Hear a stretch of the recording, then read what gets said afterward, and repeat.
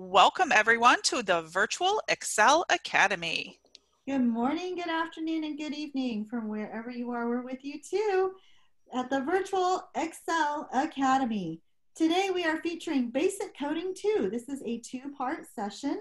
The first part we had earlier, and you are welcome to find that on our archives at Paths to Literacy. This is our second part, Basic Coding 2, with Robin Lowell. She is a TBI and an AT specialist. She worked for the Washington School for the Blind Distance Education and now works for Intuit, Insight to Execution.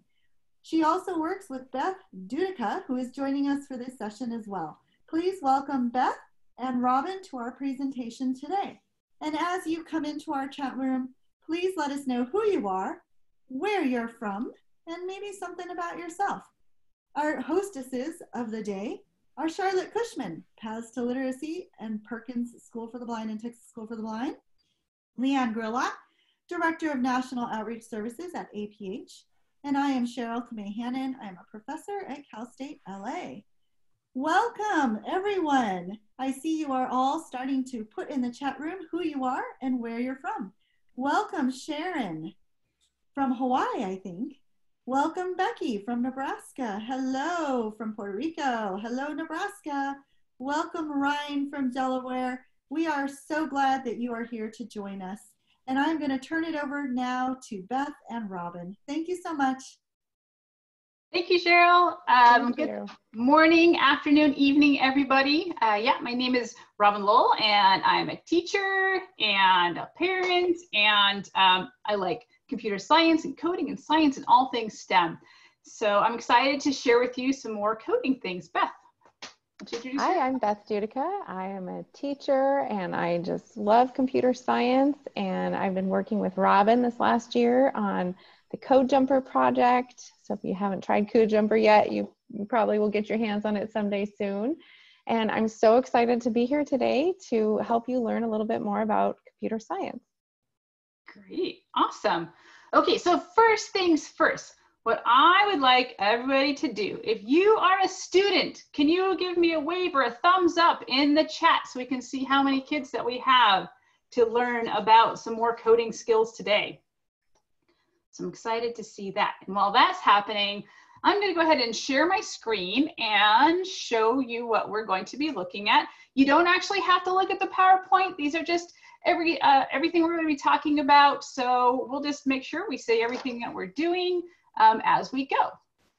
So I'm going to first go into presentation mode because technology, make sure. Lots of students. Okay, all right. Oops. Okay, so Martha and Charlie and Susie, Sanaya. All right. And Ryan. Okay, and going to share. Oh, whoop. All right. So, so which screen are you? You're not in presentation mode yet. Okay, right. Okay.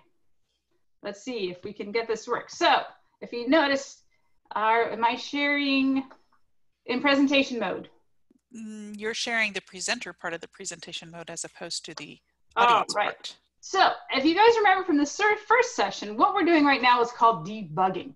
We're making sure that we have everything correct, and we have to go back and make sure things are working. And my slideshow. So I'm just going to make life easy. Debugging. Here we go. And I am just going to share my screen one. And hopefully this will cooperate. There we go. Are we in presentation mode? Either Nope. way, doesn't matter. We can just keep going this way because I'd rather just in the building mode. Okay, that's fine. Actually, we're going to stay in building mode, and so that's okay because we're going to be going out of it anyways, and I don't want to waste all the time. So let's start with what is coding. So even if you're at the first session, it's always really good to review what we learned the first time. So let's think about what is coding.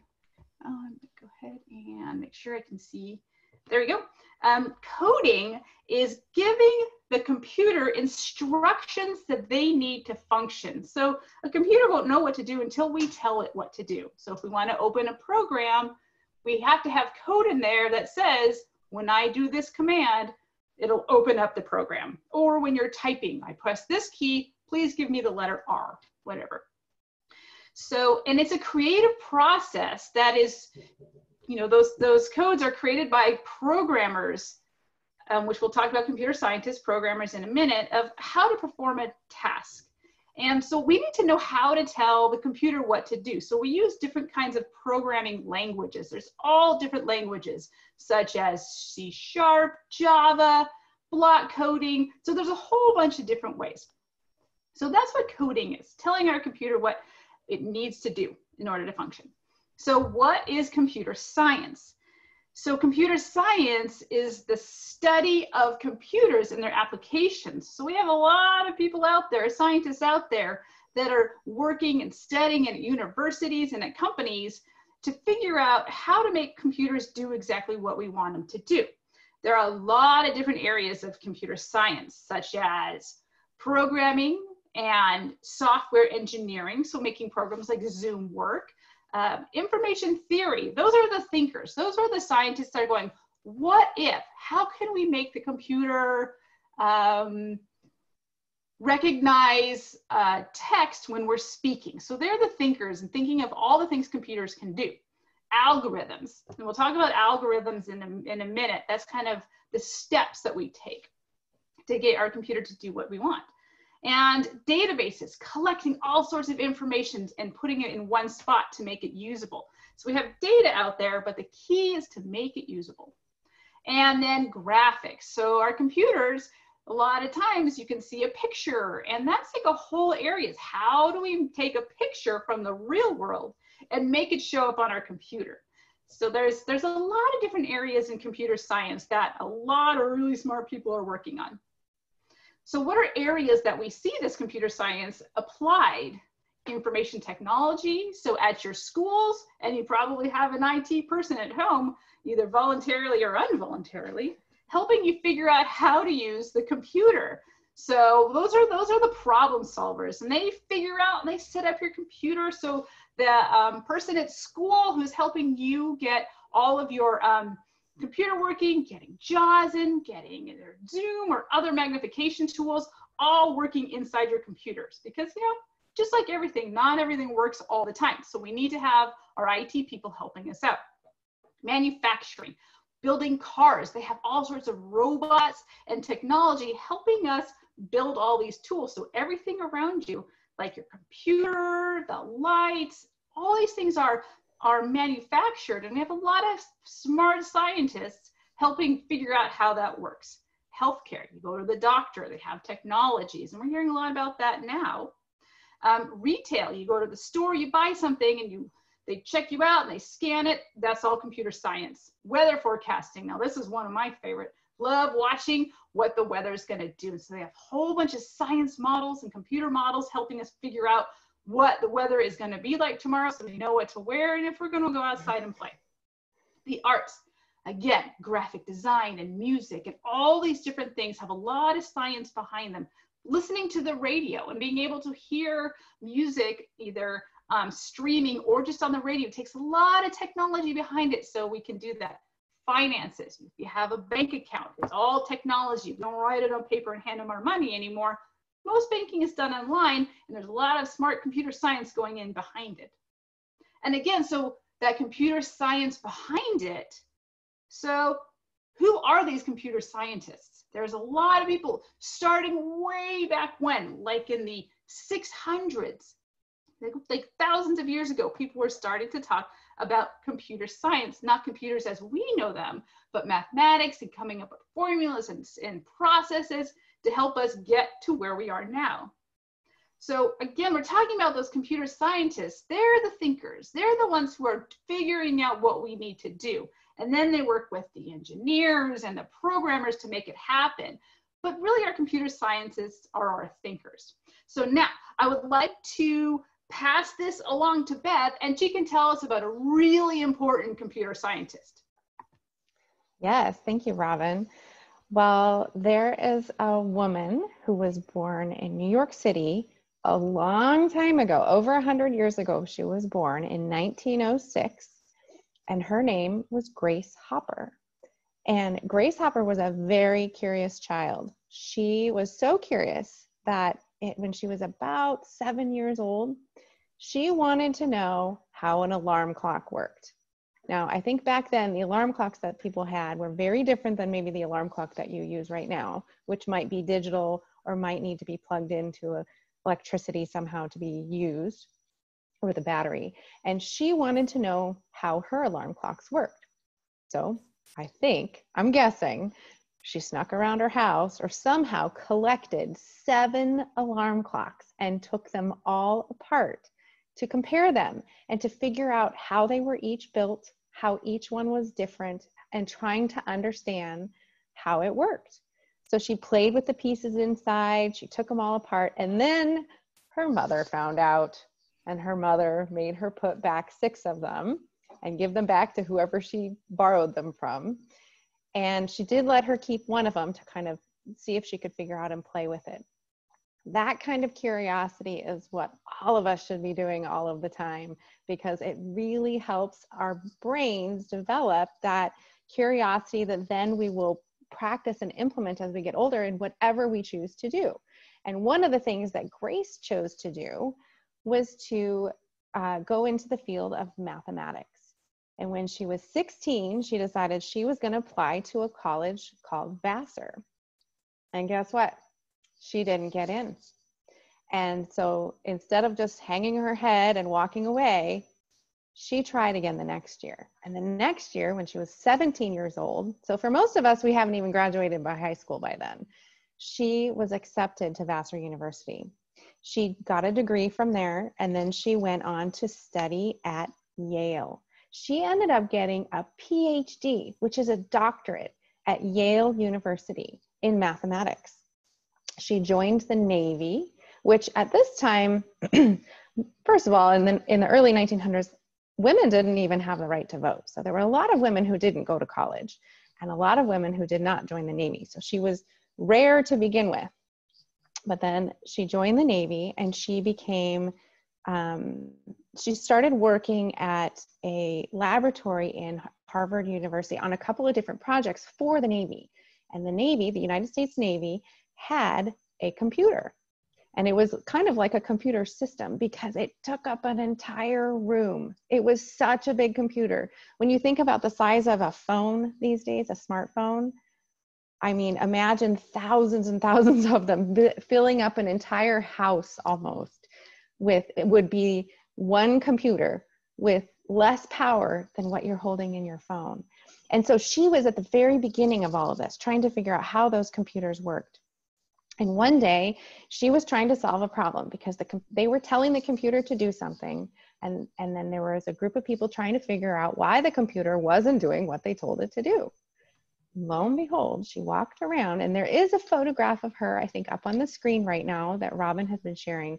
And you can kind of see an example of, this is only just one part of that gigantic computer that takes up a whole room. This is just an example of that computer, but Actually, can you describe in detail what the picture looks like for us? Excuse me. Yeah. So it's as tall as she is, and it takes up, it reminds me of a gigantic washing machine because it looks like there's 2 circle things on the side of it. And then there's a whole bunch of buttons at the top, and it looks like maybe all metal. And then there's it, like maybe it's part of a row. And then the row seems to wrap around the backside, almost like it fills the entire room. And I've seen other computers kind of like this. So I'm trying to go off of my imagination on that, what might be filling behind where she is standing, but she's standing and touching the front of it. It almost looks as big as a refrigerator to me, a gigantic refrigerator. And then there's probably, I don't know, 100 of them in that room, maybe, all stuck together. And that makes one giant computer that is less, at that time was really powerful, but right now it's less powerful than what you're probably watching the Zoom call on right now. pretty amazing. So this is one of the early computers. Anyway, so she was walking around trying to figure out why this computer wasn't working. And she walked by this one area and she noticed this one area wasn't working. She looked a little harder and she found a moth, a little bug inside of the computer. And it was causing a problem because the bug was messing with the electrical system. And so someone asked her what was going on, and she said she found a bug. She was debugging. And she literally found a bug inside the computer. But from that point on, we've been using the word bug to explain when we find a problem with our computer, or when we find a problem in our code, or our level of directions when we're trying to tell a computer to do something. Sometimes lots of times we make mistakes. And if we make a mistake and we kind of don't know where it is, and we're trying to figure out where we might have made a mistake, we call that a bug, or we are in the process of debugging or trying to fix the mistake. And it all started because she literally found a bug in the computer, which was kind of funny, but we still use that term today.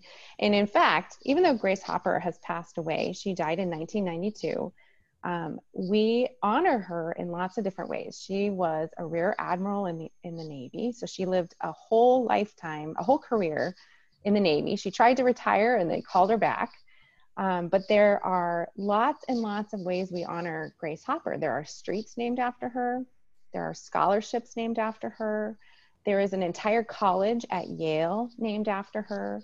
There's buildings named after her. There's a yearly conference that people put on to celebrate her and her accomplishments, because she spent her whole life, from the time she found the bug until the time she died, she worked in computer science as one of the early adopters of trying to understand how computers work. So a huge inspiration to us, I think, because she just kept going at it. Did I miss anything, Robin? Did we get everything about Grace Hopper? No, I think that's pretty amazing. So just the other picture on the screen that we have here next to her in her younger years messing with the computers is Grace Hopper as an older woman, sitting in her formal Navy uniform with all of her decorations and all of her commendations and her hat, and behind her is the American flag. So we get to see her from a young age all the way through working all through her later years, which is pretty amazing. What a great story. There's a lot of books actually written about Grace Hopper. If you want to if you get a chance to ever check one out from the library, there's quite a few books and quite a few videos on the internet about her. So if you want to learn more, just type her name in the search box. I'm sure you'll find quite a bit. Absolutely. So thank you. There's a lot of other computer scientists out there that are worth looking into, like Alan Turing is another amazing story of a computer scientist, again, that really thinking and processing and figuring out what we need to do to make all these computers work. Okay, so we heard some vocabulary in there. We heard debugging. So let's talk a little bit more about some of this vocabulary that we have. So some of this is review from last week. So algorithm. So anybody know what an algorithm is? Beth, would you mind just monitoring the chat and seeing what we come up with? So students, if you could see in there of ideas of what an algorithm is, and maybe read those guys out for us. Let's see, so I'm sure there's fingers flying on those keyboards telling us what an algorithm is.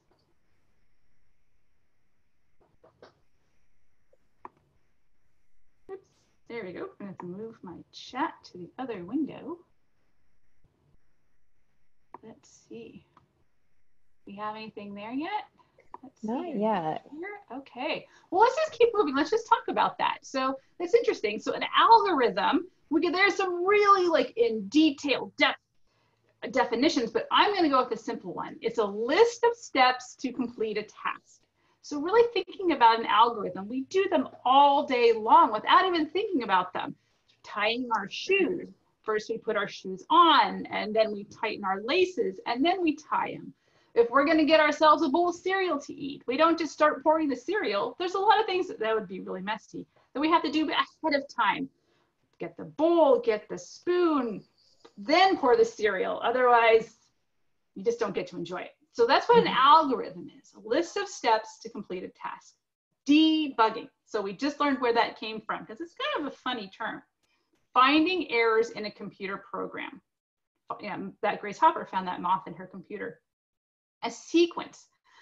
When one action is followed by another. Again, if we're pouring ourselves a bowl of cereal, first we get the bowl, then we get the spoon, and then we get the cereal. So there's all the sequence of events that we need to do. A variable. So these are the next two words are really what we're going to be focusing on for this second half of our time together today. It's a placeholder for a piece of information that can change. So if we're talking about cereal, do we have to have the same cereal? Is there only one cereal in the whole entire world? You ask some people, they would say there's only one worth eating, but we actually have a lot of options. So again, there's that idea of a variable. Things can change. You wear different clothes every day, but you still wear clothes and all these different things. So we're going to dive more into what a variable is. Conditionals. So a statement that will run under certain conditions.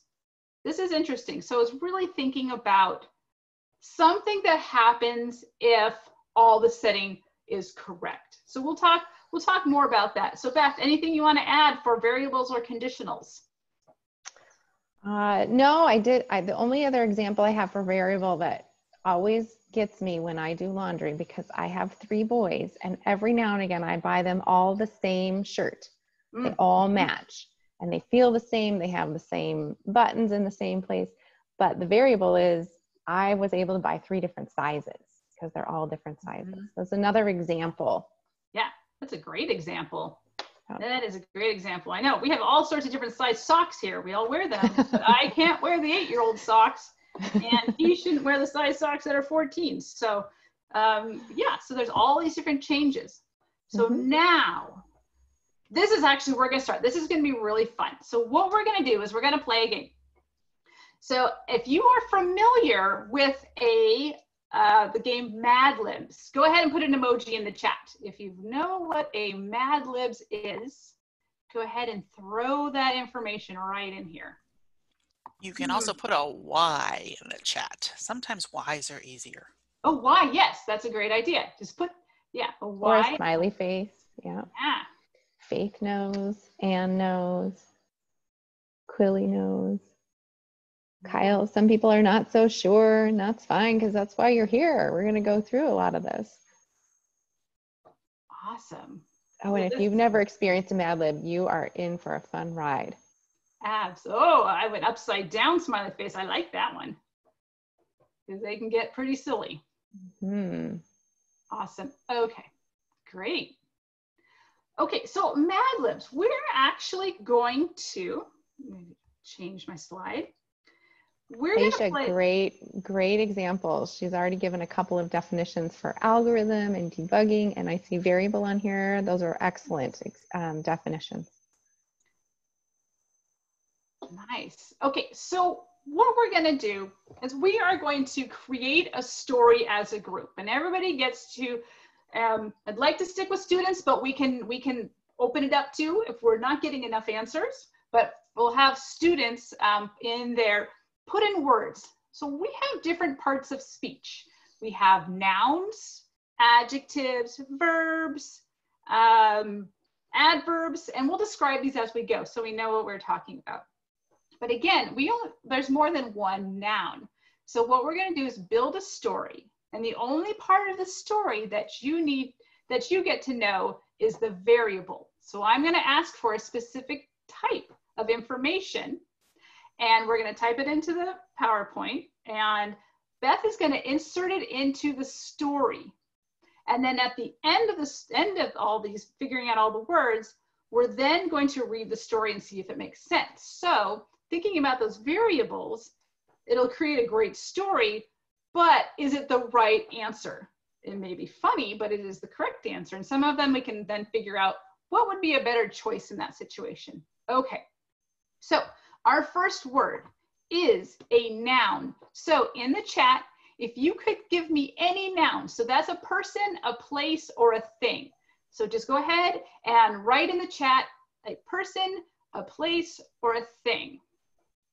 And get creative, because the more creative you are with a person, place, or thing, the more fun this ends up being.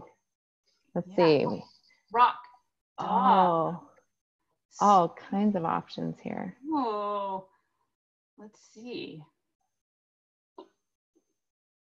All right, pickles. A zoo, a salon, a grocery store, a school, a chicken. Oh my goodness. These are fun. I'm going to go with chicken. I'm going to just put in chicken for our noun. Ooh, hot sauce. I like that. So now the next one is an adjective. So this is a different variable because this is in a different spot. So we're looking for a different type of thing. So an adjective is a describing word, something that, ooh, Beyonce, I like that. Ooh, we have shiny. Shiny is a good adjective. It describes something. You can say that the metal is shiny, or it can be a texture. It's rough. So any kind of describing word. Ooh. Dazzlingly. Ooh. Loud. Oh yeah, these are great adjectives. Hard. Awesome. Stinky. I'm going to go with stinky. That one's fun. Let's see. That'll do some good laughs. Okay. So the next one we're going to look at is another noun. So this is also a person, place, or thing. So, oh, curly, brownish, bent, big. Oh. Ooh, I see table. I'm going to go with table. Okay. Now we actually have 4 nouns in a row. So just keep those nouns coming. Curbside. Pizza. Ooh, all right. I'm going to go with pizza. All right, Beth. What's another one? Oh, I see one because I just got one this week. It's dog. All right. Okay. So we need Should we do more. that as, does it need to be a plural noun? I think we have hang one. on. It can be.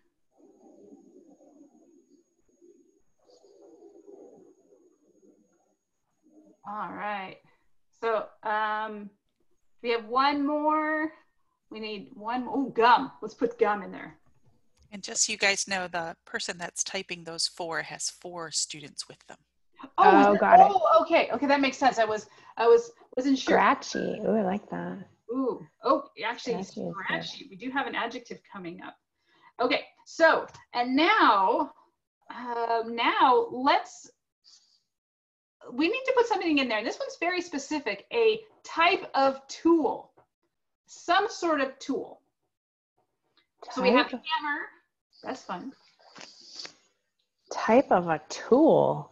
Yeah. Well, what are all the options for tools? Let's see. A knife, a screw, a drill, an awl. Ooh, yeah. A slate and stylus. Let's go with that. Let's go with that. Fun. Do you need to describe a slate and stylus? Slate and stylus is let's see, we describe it. It is a very low tech way, because we have different levels of tech, high tech down to low tech, way to create Braille. And we did a lesson yesterday on it. Yes. Cool. All right, and so now we need a plural noun. Which is just more than one. And so I have let's do bolts. I like that, bolts. Bolts. More than one bolt. All right. Okay, and then we have one more noun. Oh, we've been given a handful of nouns. Computer, cellular, sheet, Hobby Lobby, a t-shirt, a speaker, printer. Oh, cornbread. Let's do that one. That's fun. All right, cornbread. Oh, I'm getting hungry. It's almost lunchtime where I live. Oh, I know. Okay, and now we have an adjective. Okay, another describing word. Mm-hmm. Weirdest. Tasty. I'm thinking people are getting hungry. And delicious, of course. Ooh, gooey. Should we Brownish, looking back, curly. Ooh, I see slimy. Ooh, let's go with slimy. Slimy. Shrunken, rigid, slippery. You guys are good. These are great. Yeah, Describing words. Okay, well, let's go with slimy because that'll be fun.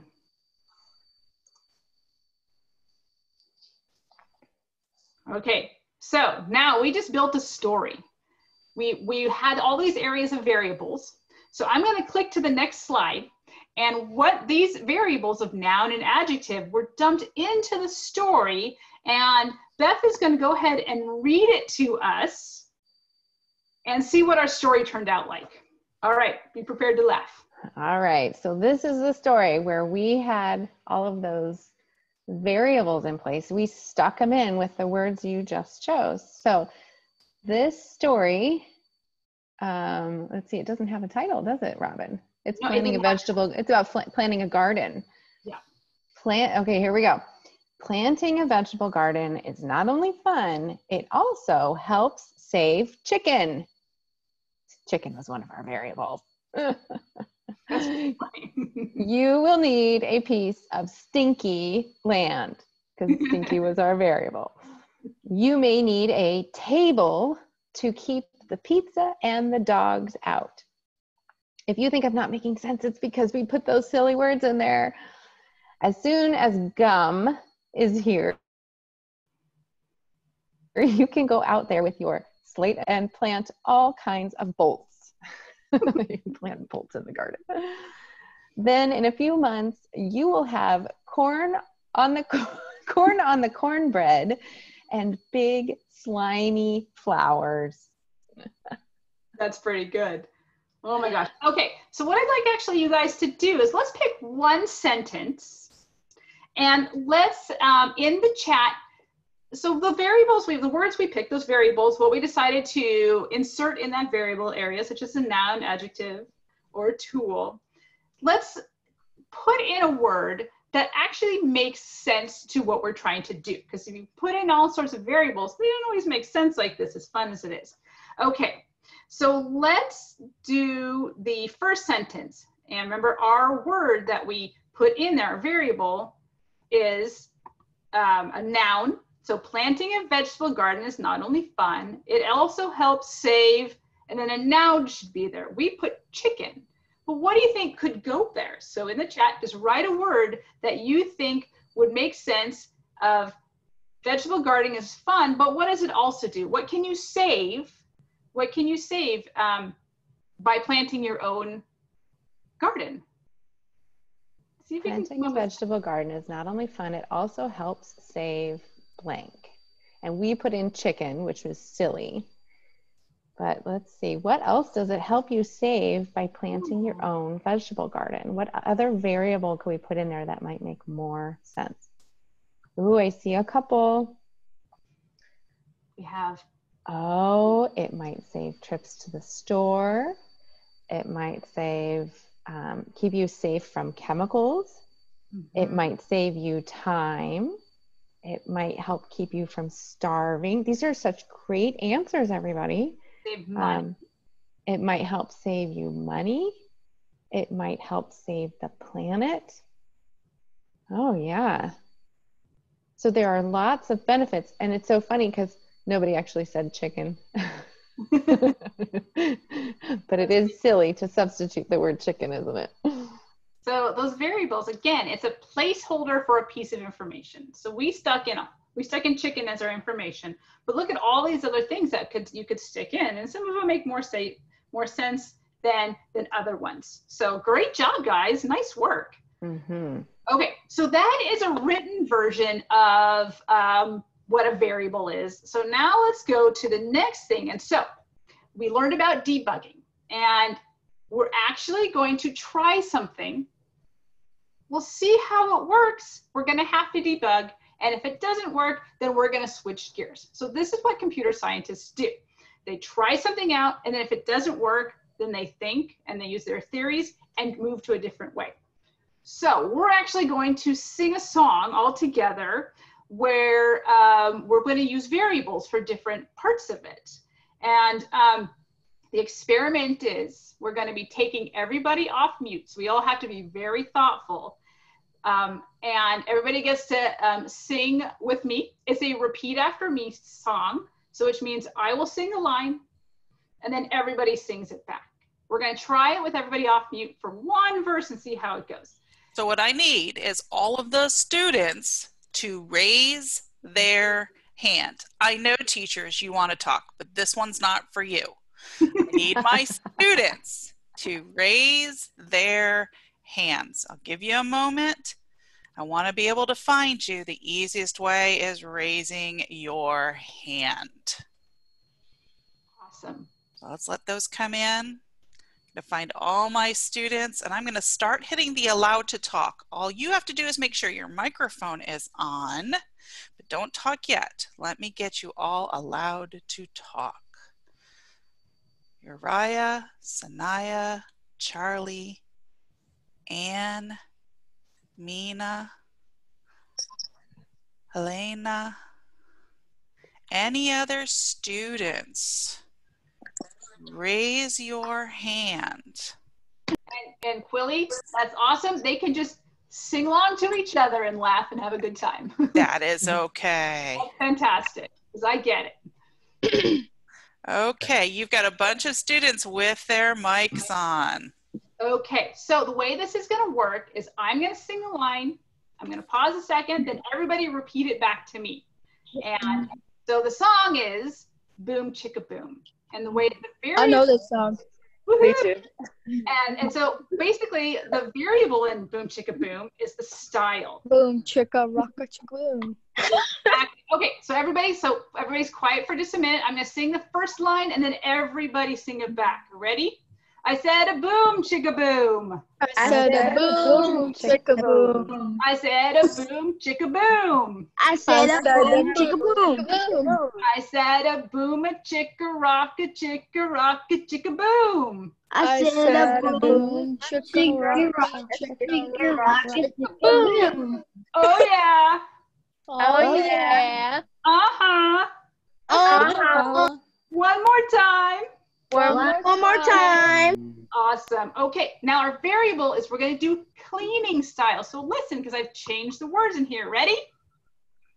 I said a broom, sweep a broom. I said a broom sweep a broom. I said a broom, sweep a broom. I said a broom sweep a broom. I said a broom, a sweep, a mop, a sweep, a mop, a sweep, a broom. I said a broom sweep a broom.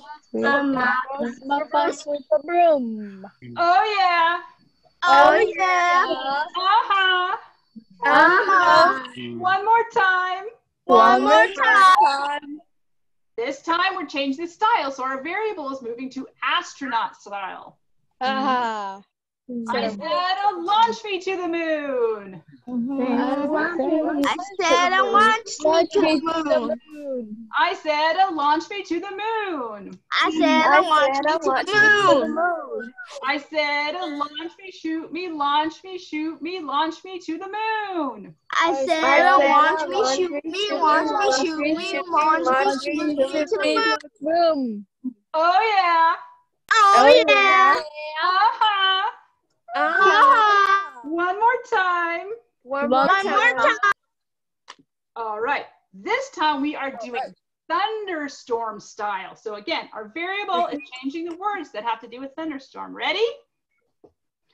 I said a boom, crash a boom. I said a boom, crash a boom.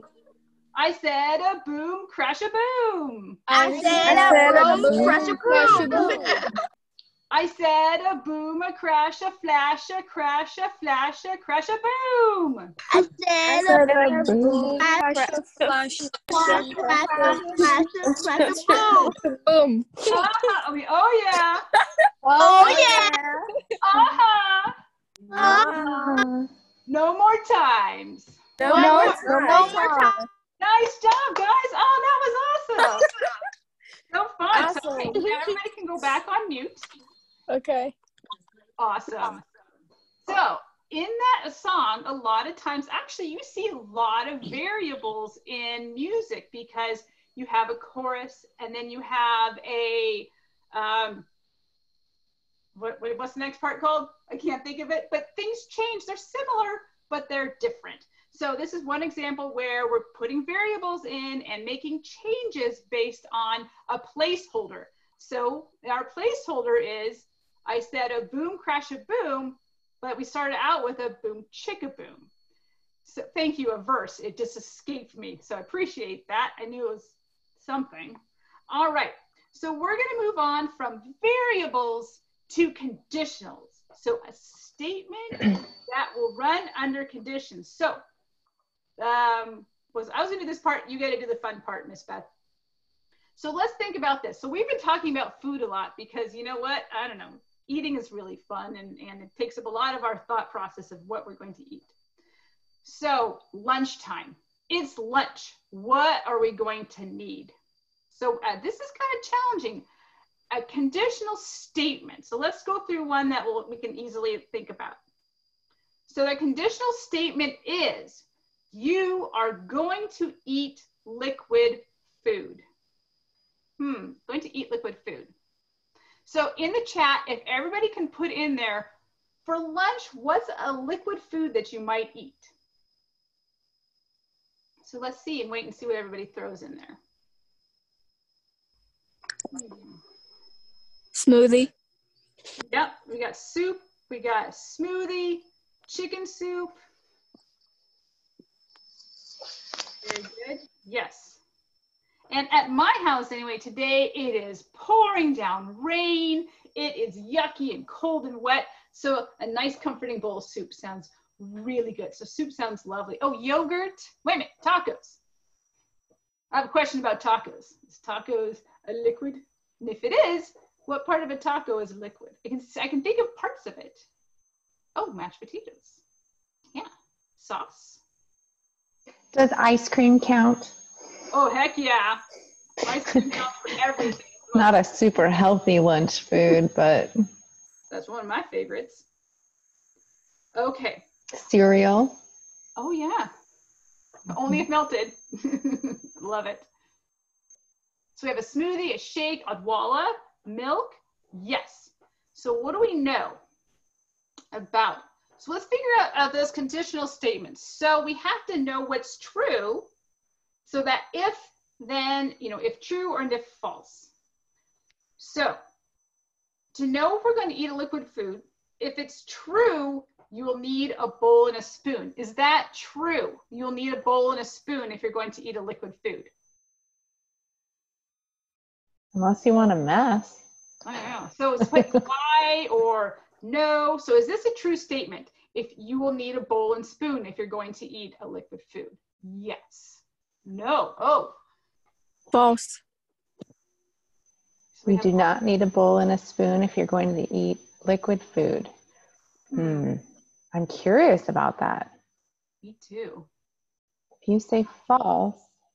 Oh, so there's other options again. So we're just looking at this from a yes or no perspective. So not looking at the other variables of options, a straw, but thinking about this statement says a bowl and a spoon. So looking at just the bowl, do you need a bowl for a liquid? Yes or no? We have to contain our soup. Otherwise, like what happened at my house yesterday, milk and water tend to spread out if it's not contained. Yeah. And so these kids are creative, Robin, because they're coming up with other alternatives besides a bowl and a spoon. Yes. And that's actually true. You are all thinking on the right thought process here, which is if you have something liquid, to be able to eat it without making a gigantic mess, you need something to contain the liquid and possibly something to eat it with. So we kind of simplified it in this conditional statement, and we sort of made a basis of like, okay, if you're going to eat something liquidy, you're going to need something to put it in and maybe a spoon. Yeah. And so for the purpose of, we want you to understand what a conditional statement is. For right now, yes, you are all right. You could probably use some alternatives. But for this example, just roll with us for this example, and then you'll get to be creative on the next one. Yeah. So in this example, so this with just a Y or an N, just thinking about a bowl and spoon. If it is liquid, do you need a bowl and spoon? So that's just a Y or an N, a yes or a no, and then we'll be creative. And you could think of bowl and spoon like basically a container, right? All of you are sort of saying you need something and a way to maybe drink it. So it could be a mug, and you wouldn't need a spoon, but you need some way to contain the liquid. Otherwise, we would be walking around like licking the floor. You just pour the soup on the counter and just, lick it up. I'm not sure that the manners would be there if that's what we were encouraging. So containers are encouraged. So yes, we do. This is a conditional statement. So then if false, then you will not need a bowl and spoon. So this is that other part. So our true statement is you will need a containment unit because it is liquid. And if false, you will not need a containment unit if it is liquid. So there's that. You can kind of check your answer with that false to see if it works. So let's wrap our head around this. It's gonna be easier to wrap our heads around when we go through an example. So Beth, take it away. All right. So here's where you can get a little bit creative. But remember, with a conditional statement, you are making something into a yes or a no. You're making it into a true or a false. And the reason we do this is because computers, the way that we talk to computers and give them directions is by giving them a series of yes or no options. So we make a statement, and then the computer reads the statement, and if it's yes or true, they go one way. If it's false, they go the other way. So let's try one for lunch. So think about what you are going to be eating, and it can be imaginary, it can be today, tomorrow, something you might eat for lunch. And then you're going to make a statement, and I'm going to ask you to kind of think about this first before you put it all in the chat. The statement is going to fill in the blank here. I am going to eat blank for lunch. Okay, that is the statement. And then you have to think, so you have 3 parts to think about. You have to think of your statement, what you're going to eat for lunch. The second 2 things you have to think about is if it's true, if that's a true statement that I'm going to eat blank for lunch, then you will need a what? And if it's false, you will not need a blank. Now, this is where it gets tricky, because a lot of times kids, if it's true, they want to say 2 different things. You need a this or a that. But conditional statements are not a this or a that. It's a this or a not this. So if I'm going to eat blank for lunch, if that statement is true, I need this or I will not need this. So you're really only thinking about one other thing, and then you're making it binary by giving it 2 options, a with it or a without it, a true or a false. So Robin, help me out here. Let's see. We've got a bean and cheese burrito for lunch. All right. Ooh, that sounds so good. Oh, I know, right? Oh. Okay, so I am a person who I kind of love salsa. So for me, personally, I am going to eat a bean and cheese burrito for lunch. For me, if it's true, I will need salsa. If it's not true, I will not need salsa. Okay, that is how conditional statements work. It's not, I will eat mac and cheese, or I will eat a sandwich, or the other options. It's the yes on salsa or no on salsa. Right. So let's see, can anybody come up with something else that they might eat for lunch? And we will, if you're not sure about your conditionals, we can help you come up with it. Oh, there's a really good one. Yeah. Is that Nilsa, a steak? So I'm going to eat steak for lunch.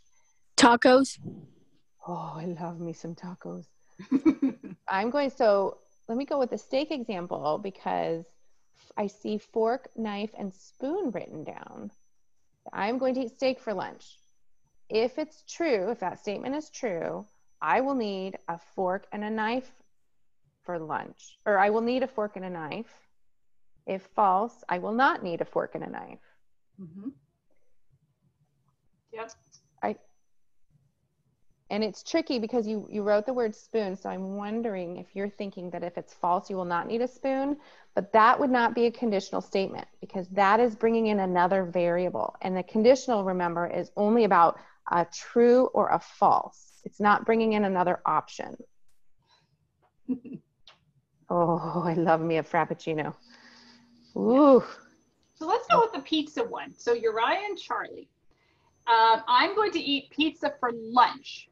So if that's true, what do you have to have that you won't be eating pizza if you don't have it? So,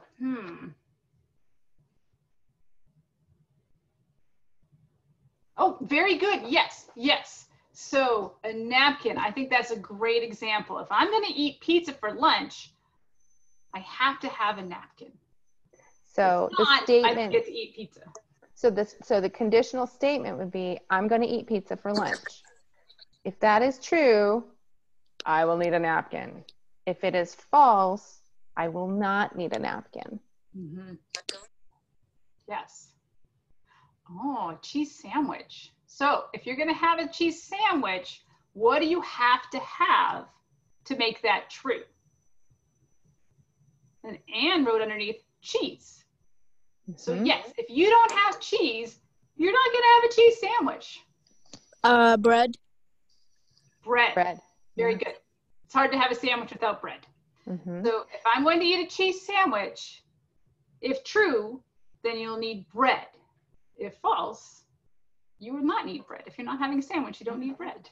And again, this is all very personal because I see someone, let's see, Quilly, or maybe another student there. If you're going to eat a salad for lunch and you have good manners, you might need a fork. So you might say, I'm going to eat a salad for lunch. If that statement is true, I will need a fork. If it is false, I will not need a fork.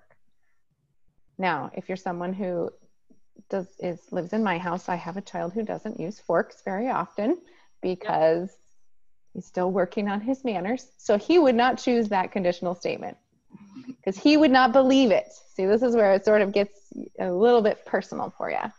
Right, because you say, I don't need a fork to eat a salad.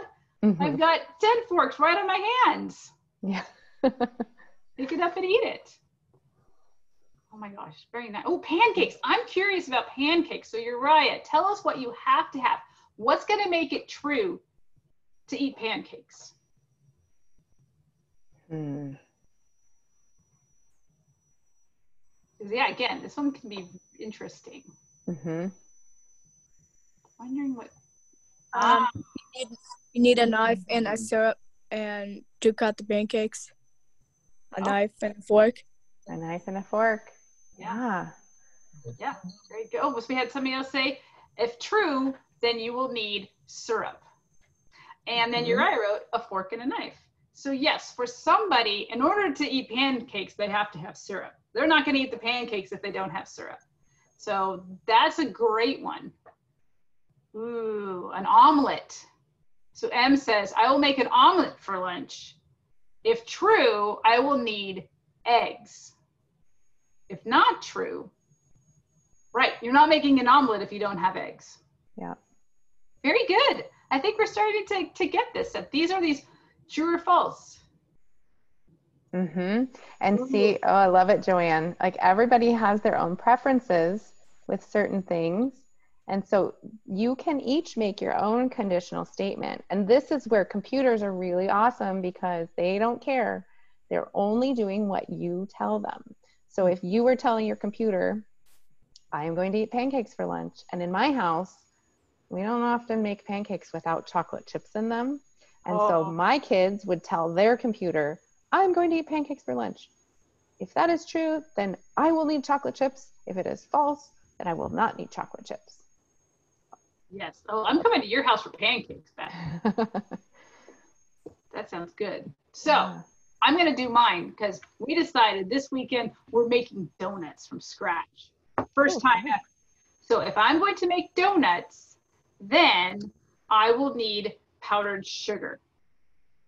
If false, I will not need powdered sugar because we're going to make frosting for our donuts. So we have to have that. Actually, so this is a really good example of what one of these things. So for donuts, I was really struggling to find yeast. It's really hard to find right now. So we wanted to make donuts, we wanted to make bread. So let's go with the bread example because this actually happened last weekend. So I am going to make bread. If true, I will need yeast. If false, I will not need yeast. I couldn't find it, so I couldn't make it. So I ended up at false, and then we had to go a different route because we couldn't find yeast in order to make bread. All right. Well, you guys, this is amazing. You did so fantastic. Variables. So I'm going to do a quick pop quiz. So can somebody tell me in the chat, what is a variable? What do you remember about a variable? Thinking about our Mad Libs and boom, chicka boom. What do you think about what a variable is? They're hard words to define. They are.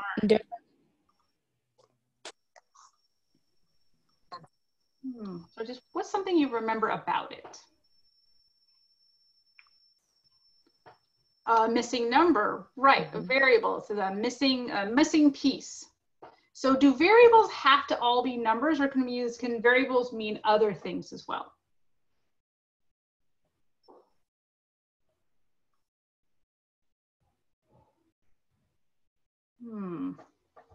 Thinking about our Mad Libs.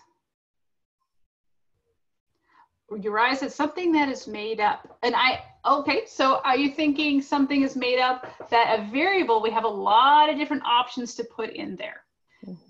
Yes, lots of choice. Missing factor. Yeah, those are great. Those are super great. Unidentifiable. So at first it is, so if a variable is unidentifiable, can we work thinking like, in terms of math, can we then solve for that issue? Can we then identify what our variable is going to be? Yes, exactly. That actually is a good thing to bring up. It's that at first it's unidentified, and then we go through the steps to figure out what it needs to be. Just like that story about the garden. Obviously we wouldn't say chicken, and we wouldn't be planting bolts. So figuring out what the right solution for that variable is. Nice job, guys. So actually, real quick before we run out of time, because we're just about done, is how can I do more coding at home? So there's options, and I put in some information here of 3 different organizations that you can go explore online for more coding. So there's CodeJumper, which is brand new. It's a physical coding language that was designed by Microsoft. They came up with the concept, and then APH has actually done all the work around it. There's tons of lessons, but it is physical and it's auditory, and there's a kit that goes with it. But there's a lot of unplugged things to explore at the CodeJumper website and learn more about coding. So it's really pretty fun. Code.org, and there's a lot of you have heard about Code.org. And there's options there with all levels of accessibility built into Code.org. There's Make Code, and I have 2 links on here. So those are all online fun projects. And I put a link to Make Code, but also to the accessibility to figure out how it works with JAWS and different levels of accessibility, and see if this is something that can work for you. It may not work for everybody, but there's an option to go in and check out and see what will work. So there's some things for you guys to go check out more, and just throughout your day when you're thinking about what you're doing, ask yourself, is this a variable? And go through the steps, is this a conditional? Because you'll find it in the world around you. Same with algorithms and debugging. So yeah, thank you guys. You were amazing. You had so many really, really great ideas and thoughts around this. And thank you for singing with me. That was super fun. Well, thank you so much. This was great. And yes, we tried our experiment. And Robin, I'm so glad we tried our experiment to have everybody speak. That was new and very fun. It was a lot of fun. Thanks so much. We have Can you another hit stop share, Robin, for me? Oh, yes. Stop share. There you go. Go for it, Cheryl. Thank you so much. That was wonderful. Let me tell you what's happening tomorrow. Tomorrow, we have a session that's going to be really interesting and a lot of fun, especially for those of you who are history buffs. This was a requested seminar or session, I should say, and it's going to highlight three very, very important people in our field, Laura Bridgman, Ann Sullivan, and Helen Keller. It will be taught by instructor Jennifer Arnett, who is a research librarian at the Perkins School for the Blind. So please come and join us tomorrow to hear all about these three fabulous ladies. Thank you again, Robin and Beth. And I'm going to say goodbye for now, but I know that those of you who like to hang out in the chat window, we oftentimes are able to answer some questions. I was going to say they're not going to get to because I actually have to go to a meeting that starts right this moment. So thank you all, and we'll see you tomorrow. See you tomorrow. You. Bye. Bye.